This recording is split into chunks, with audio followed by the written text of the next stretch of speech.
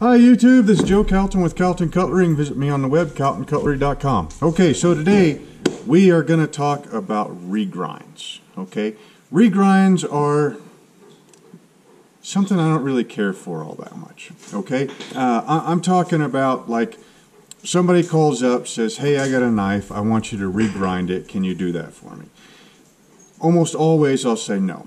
Okay, and the big reason for that is that first of all, it's typically on somebody else's knife, some other maker's knife, right? I really don't care for working on other makers' knives. You know, usually they're not in the steel that I work in or the heat treat that I'm familiar with. You know, I mean, every maker makes knives. I mean, every true maker. I mean, we're talking about guys that, you know, develop knives that work the way they want them to. Okay, we're not talking about your guy that, you know, orders up a blank off Jant's knife making supply, slaps on some handles, sharpens a thing, and then engraves his name on the side of it. Okay, we're talking real knife makers, right? Every knife maker makes his knives and plays a balancing act between the steel type, the heat treat, and the grind, and then the intended use of the knife also. And then combine that with feedback from his own use, and then, you know, feedback from his customers, you know, and you come up with a total package. Now somebody comes up and they says, hey, this knife is too thick, and they send it in to you, and they want you to thin that thing out just as much as you can, right? Well, you thin it out, and maybe you thin it out too much, and now all of a sudden, you know, you return it to the customer, and they start having chipping problems, or they start having rolling problems because, hey, Wyatt, hey, they're shooting a video here. Because you've changed the geometry of that knife outside of, you know, basically, I mean, you've changed a major function of the three legs of knife performance, that being steel type, heat treat, and geometry. You can't change one a whole lot without messing with the other two, if that makes any sense. Okay, so a straight up, you know, hey, this knife is too chunky, you know, I want you to, you know, grind the thing, you know, half as thick as what it is right now. It's not something I'm normally willing to do, right? But that does not mean that a knife can't be improved. And for me, that falls under, so I got a can over here to start keeping all the tennis balls and the dog bones and everything kind of in one spot. And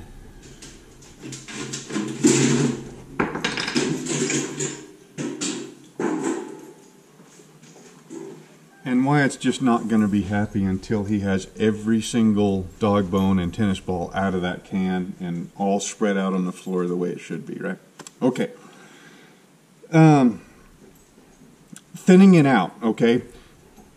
This to me kind of falls under an advanced, medium to advanced sharpening technique, if we have to put a name to it, and something that is well within the realm of what is possible at home with a normal sharpening stone, or maybe a slightly oversized sharpening stone. Okay, so what I have, we're going to see how long we can, honestly, how long we can make this video. I got two different knives here. I've got a Faberware, you know, Walmart special, kind of a very light convex grind maybe, or maybe just a poor flat grind. And then we've got one of my very first kitchen knives in my 1095. So, you know, that way we've got two, you know, two different classes of knife. We've got a really soft stainless steel knife, and then we've got a, you know, differentially hardened 60, 61, 62 Rockwell 1095 to play with. Okay, so what we're going to need is, we are going to need not really a special stone, but we're going to need a stone that's got some grinding power, okay? Everybody's got their favorite stones, whether it be, you know, naturals, synthetics, diamonds, ceramics, all that kind of stuff, right? This is a spot for a very aggressive, very consistent synthetic stone. My two picks for this are going to be the Norton Crystalline Coarse Fine. Okay, this is going to be my first pick because it'll handle an awful lot of pressure.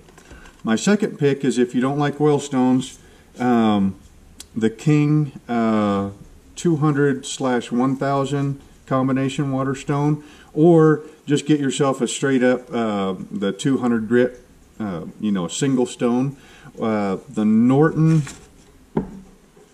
sells a 220/1000 also, but I think it's about twice the price of the King.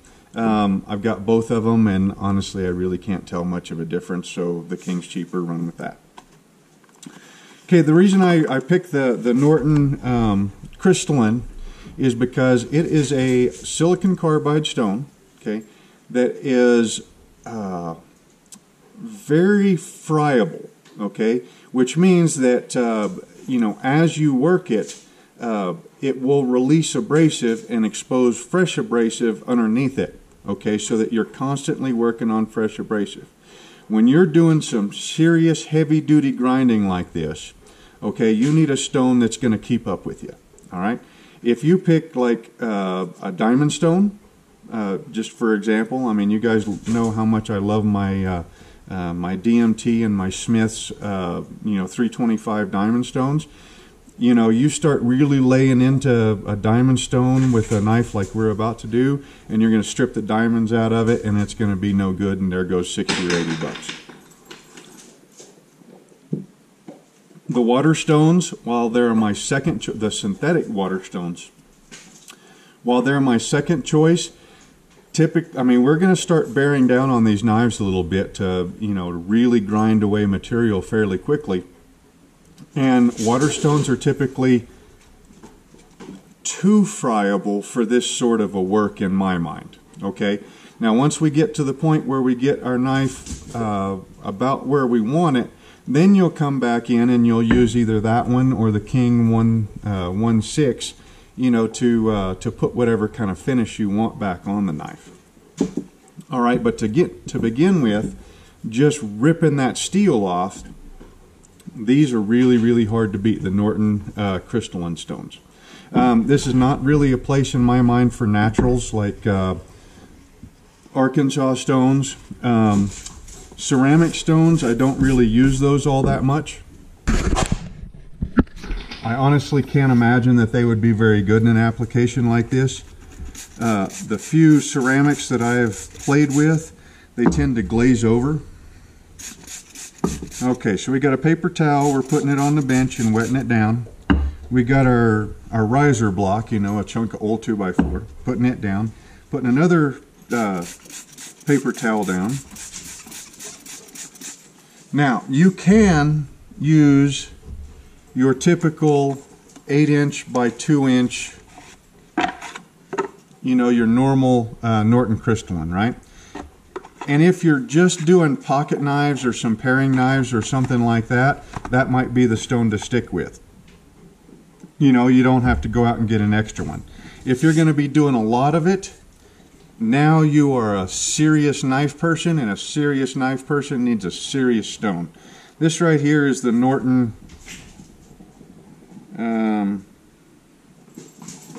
basically it's this stone right here, only it's the jumbo version. Okay, I mean, this is a serious chunk of stone here. It is 2.5 inches wide, 12 inches long, and almost 1.5 inches thick. All right, and we are going to use mineral oil for this. Lots of guys like using Dawn and water on this type of stone. For a normal everyday sharpening, you know, I don't think that matters all that much. For this right here, where we're going to be producing heat and we're going to be inducing quite a bit of wear on both the stone and the knife, You really want a good lubricant, and for that we're going to go, this is straight up mineral oil. They also call it wood and bamboo oil. You could use baby oil, but my gosh, that stuff stinks and it stays on your hands forever, it seems. Okay, so this is the setup that we're going to use to grind. The core side of that Norton crystalline combination. Let's start with the Faberware. All right, now there's two different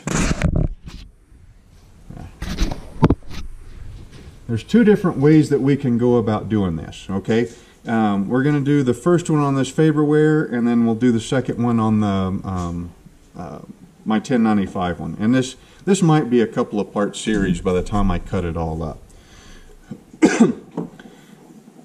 This class of knife, okay, it is a soft, inexpensive stainless steel knife that retails for $12.97 at Walmart, and I got on clearance for $5. Okay, they did not put that great of a heat treat on this knife. Okay, they just didn't.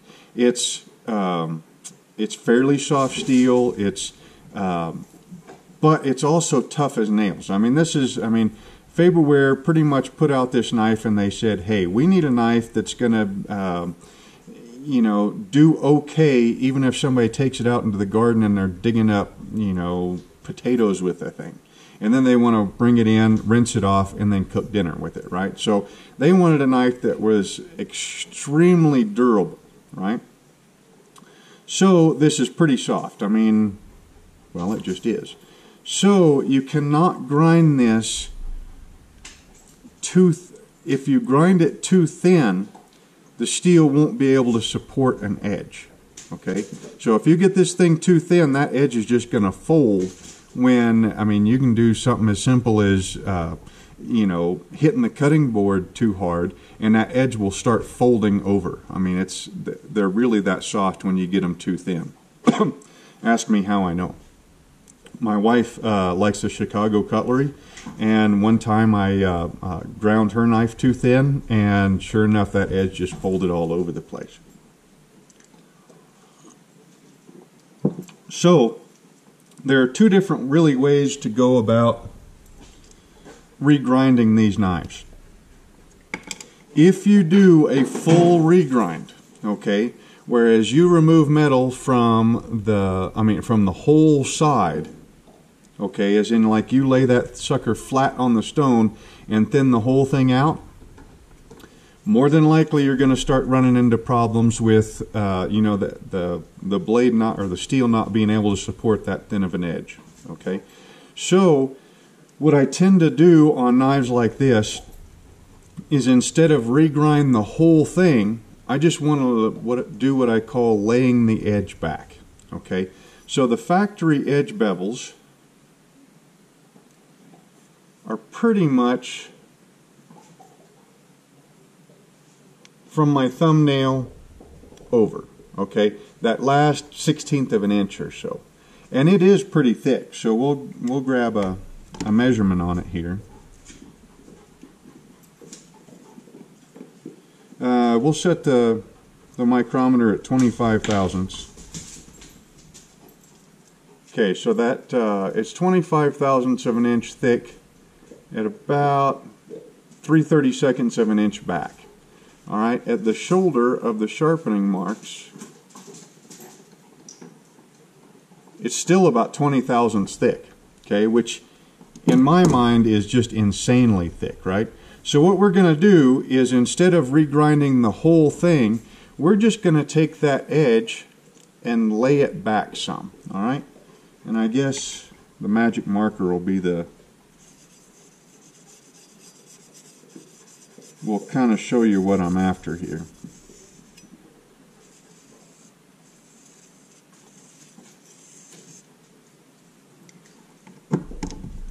And we will put these stones over here.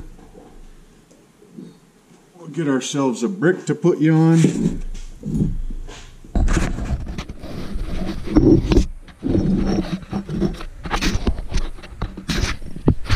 Okay. So we got the edge marked up with a magic marker, right? So that you can kind of see where we're grinding. Okay, that is flat. Alright? That would be my normal sharpening angle for my 8-inch class chef's knives, right? That is where I feel the factory edge angle.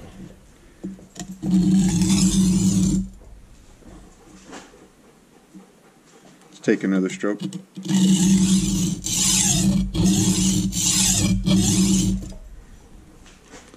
Okay, now you can kind of see, let's get...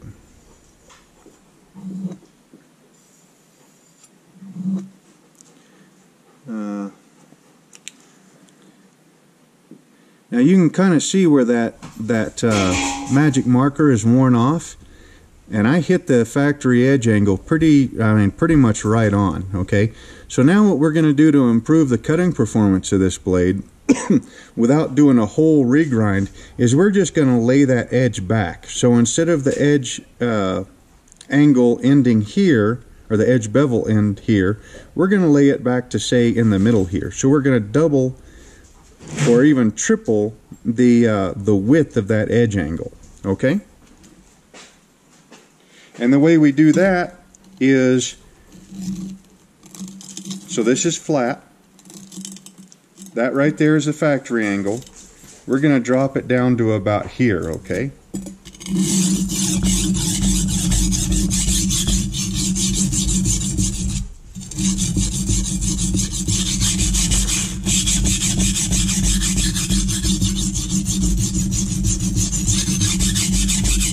Well, you can tell it's early in the morning and my stone is rocking.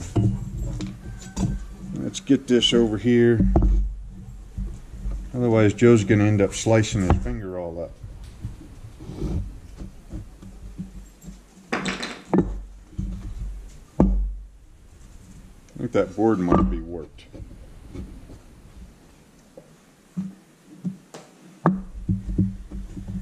Well, maybe we'll just have to roll with it.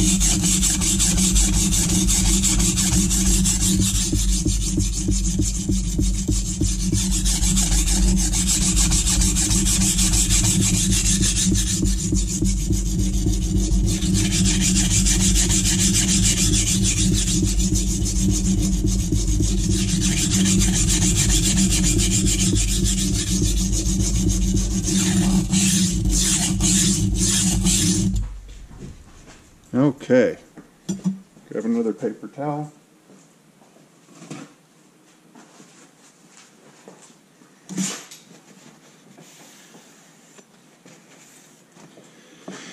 Okay, you can see right there that we've pretty much doubled the width of our edge bevel there, right?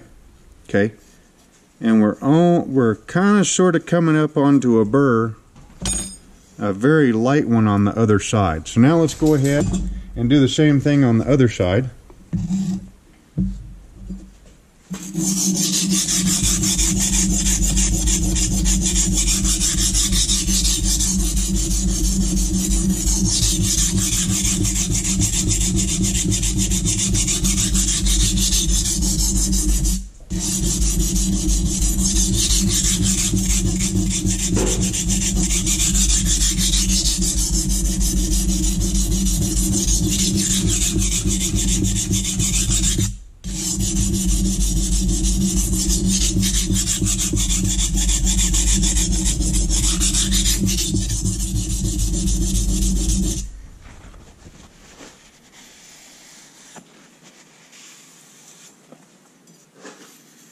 Okay, now we're coming up to a light burr on the other side. And like I said, you can see that that edge bevel, well, I can see it, you might not be able to see it, but that edge bevel is about twice what it was before we started. Okay, that right there, I mean, that simple, what is that, a minute and a half a side, something like that, that will be night and day cutting performance. Okay, I suppose I probably should have brought like a carrot and a cutting board and grabbed the bathroom scale, so I could have showed you. But your wrist will love you just for that minute and a half on both sides. Okay, so now what you could do is go ahead, swap to the fine side,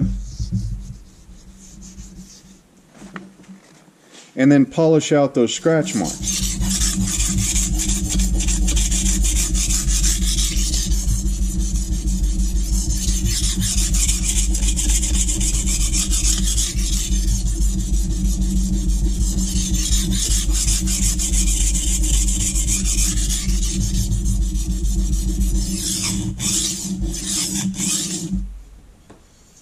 Now we got a burr on that side.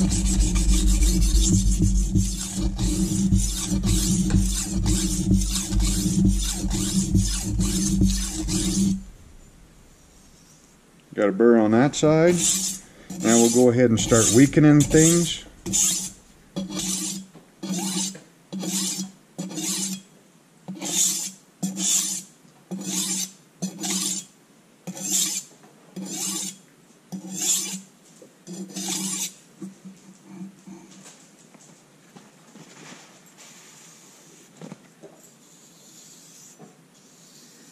Now we are going to quickly knock that burr off in the end grain on this 2x4.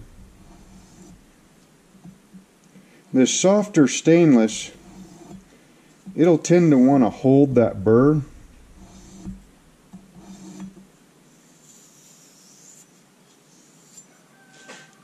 Now we'll backstroke a couple of times to kind of repair where the burr got ripped off the edge.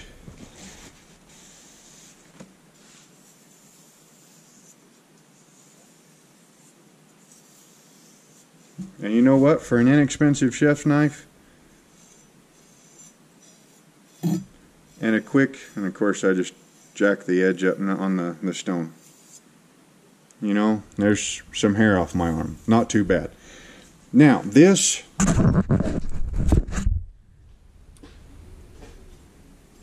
okay, now that is, like I said, 2 or 3 minutes on either side, and that will, I mean, it'll almost be like night and day when you're cutting, okay?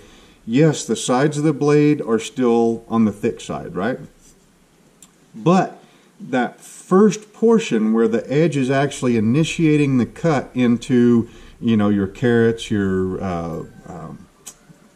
well, potatoes are so easy to cut. It's, you know, like carrots, like sweet potatoes, you know, things like that. That thinness right there is going to be, I mean, like I said, it'll be like night and day. Let's also test. Okay, so our 1/4 inch back measurement won't have changed because we didn't grind anything back there. The thickness at the shoulder of the edge will probably increase because now the shoulder of the edge is pushed back and it's at 20 thousandths. But the thickness halfway where the old edge angle was has now dropped to 12 thousandths, okay? So we've taken 4 thousandths aside, you know, 4 thousandths off this side and 4 thousandths off this side. Will make a huge difference. So in the lifetime of this knife now, what you would do is go ahead and take this knife, put it in your kitchen, you know, use it for the next week or 2 or 3, you know, cutting your normal cooking habits, and then kind of decide, okay, well, is it still too thick? Am I starting to get edge damage? Is the edge acting like it's folding over, like it doesn't have enough steel to support it? Or does it feel like I could go a little bit thinner? If it feels like you could go a little bit thinner, then the next time that you need to sharpen it. These dogs are freaking crazy today. Doc just stepped on the foot pedal for my bandsaw, chasing another ball. If you feel like it could be a little bit thinner, you're not getting a whole lot of edge damage, then go ahead and instead of sharpening it at the factory angle or the angle that you were sharpening it, lay that edge back a little bit more. And then keep laying that edge back a little bit more and a little bit more and a little bit more until you start getting edge damage in your normal work. Once you start getting edge damage in your normal work, stop lowering your angle either keep it the same and let the blade kind of catch up, okay, or maybe increase it or use a micro bevel to thicken that edge up a little bit to where you don't get damage anymore. And that's honestly, that's about all I'd suggest you do on a typical knife that's kind of balanced, okay? So where you have, like this knife, I mean, like I said, it's inexpensive, it's soft stainless steel and everything, but it's balanced, okay?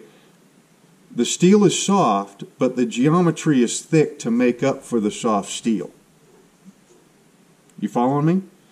If the steel was hard, or harder, and fine grain, then you could thin the blade out considerably, and then it would be a balanced knife again. Okay, something like this, one of my very early kitchen knives. This is an extremely unbalanced knife for anything but a meat cleaver. Okay, I mean, I thought I was grinding thin back then, and I really wasn't. Okay, so this knife is a hard 1095 steel, but with a geometry that's dang near as thick as this. Okay, so in that case, something is wrong. All right, this is a very unbalanced knife. You've got hard steel with a good heat treat, but with a poor geometry for an intended use. If this was a meat cleaver, it'd be perfect, but this was kind of my first go at like a Santoku, maybe? I don't know what I was thinking when I ground this thing. And a Santoku should be quite a bit thinner than that. So I think on the next video we'll go ahead, I mean, I'll keep everything out, I'll just turn you off and then turn you right back on again and start another video and then publish it the next week. We're going to go ahead and like grind 5 minutes on each side and see how much steel we can take off with this Norton crystalline. So, kind of an overview. When you're doing regrinds, oh, one more thing. Okay, remember how I was talking about your stone selection and making sure that you've got a stone that's got some grinding power?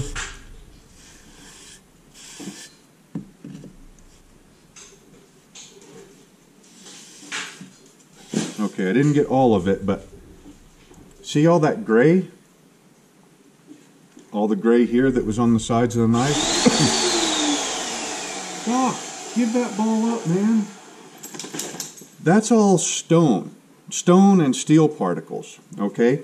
If you're not getting this on your paper towels when you're done regrinding a knife, then your stone is really not working to its full potential in that application, okay?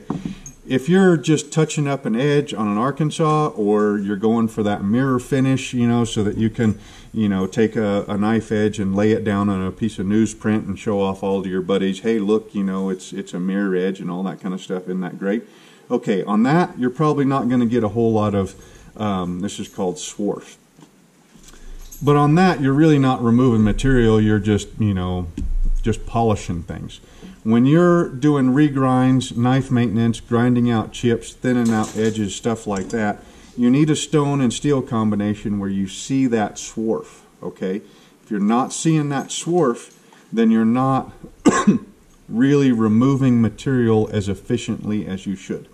Okay, so other than that, the recap is that if a knife's too thick, if it's a balanced knife, but it's just too thick, first try laying your edge back, okay? That's the quickest and the easiest way to go about it. Second is you need a stone that's got efficient grinding power, okay? That's going to be your Norton crystalline combination, coarse fine, okay? Or your lower grit King or other, you know, synthetic water stones. All right. Like I said, my preference is for the Norton crystalline because it is an oil stone. It'll handle a whole lot more pressure without dishing than the water stones will. If you try regrinding on a 1000 grit stone, you're going to be there for days. I mean, it's awful. And then the other part is do it a step, you know, a little bits at a time. you know, instead of sitting, you know, 8 hours on one knife all at one go, you know, just incorporate thinning that blade out or laying the edge bevel back into your normal sharpening routine. And it'll be, you know, it could be a couple of weeks or it could be a couple of months, and that you and that knife will start to kind of get a feel for how thin you can go. And, you know, I mean, if the edge is truly that thick for the first little bit, then make that your rough use knife. You know, use that knife for, you know, cutting chicken bones or you know, cutting frozen steaks, or, you know, the rougher use that you wouldn't use your fine knife for. Okay, so I'm going to turn you off and then turn you back on, and then do a little bit more in-depth regrind on this one. So until the next week, this is Joe Calton with Calton Cutlery. You can visit me on the web at caltoncutlery.com. Hope you enjoyed the video, and we will see you next time.